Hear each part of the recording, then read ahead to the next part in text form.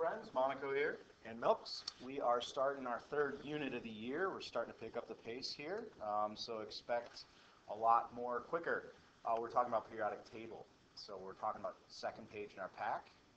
We're going to learn about how the periodic table has evolved and the key scientists associated with these changes to the periodic table. And remember, you should be doing these ahead of time. Seriously. Way too many students turning them in the last day of the unit. Oh, I didn't finish yet. Well, what use was it? Right. If you didn't do it ahead. Or even worse, I'm done with the test, mister. Can I finish my homework now? Oh my gosh. Do it ahead of time. Seriously. You will be that much more successful in our class. And that's what it's designed for. Yeah.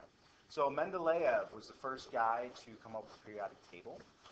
He took all the elements and made them in a usable manner.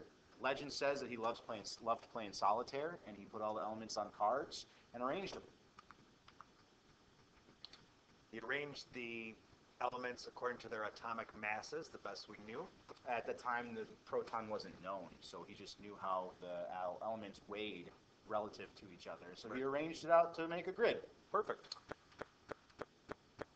The really cool thing that he did that nobody had done before was he left blank spots. And so the periodic table seemed to be out of order. His blank spots, he predicted and what he did, he predicted the existence of elements that should fill in those blank spots, which is why he was kind of the big deal.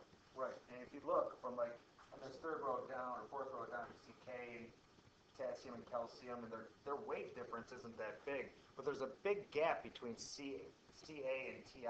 Yeah. So he kind of figured that something belongs there. I just don't know what it is yet. So that was his claim to fame. He first arranged a periodic table, and it resulted in the first usable tables, I guess. But it was not good enough yet. No, and gaps in science. I That don't just like is it, begging right? me to fix it. It's like I you know got what blanks in my practice packet. Right. Like grinding my teeth over here. Right. So this dude, Henry Moseley, an actual British chemist, used some X-ray spectra. So we did spectra of elements. He used X-ray spectra of the elements, and he helped discover the existence of the proton, which was kind of a big deal. True. I mean, that's where, the protons are king, is what I say. Well, the periodic table that one we use nowadays, all based on the proton. And thanks to Moseley. Yeah. So he set up his table instead of by atomic mass, but by atomic number. So instead of like 47 and a quarter, 49.35, it was like 1, 2, 3, 4. Much 5, easier 6, to add on. Exactly. Much more. Right. And so this is now how the modern day periodic table is arranged. So the one we're going to be using, you'll see, goes in succession by the number of protons. If you were to start with the simplest atom, you'd have 1 proton, and the next atom, 2. Makes sense. And beautifully, now there's no more gaps. Also, there's no more gaps because he did this about 20 years after Mendeleev, and those ones that Mendeleev hadn't been discovered yet had been discovered. True. And they fit in.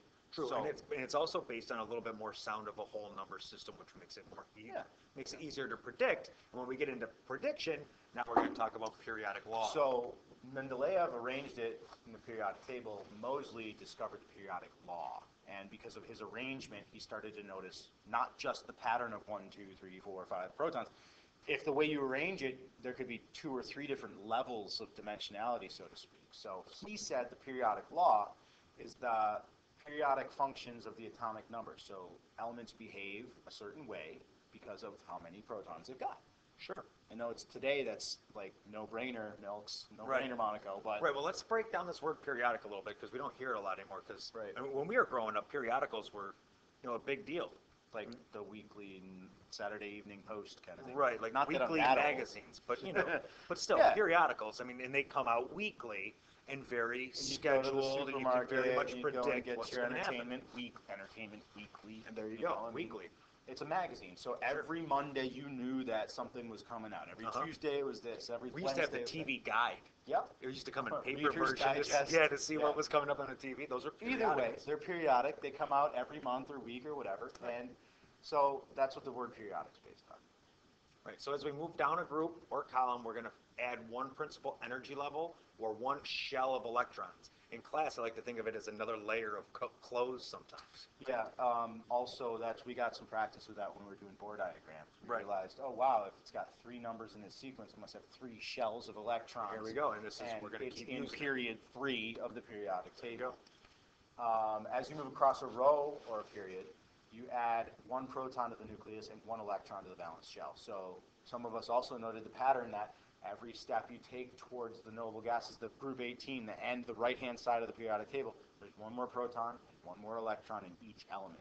Moseley did it on purpose that way because Sure. it made sense. Right, but he did it based on protons again, and it just so happens electrons follow. Protons are For key. neutral atoms. Most, right. Yes. Electrons follows. So the maximum number of valence electrons any element can have is 8. You'll hear us say 8 is great. Or octet.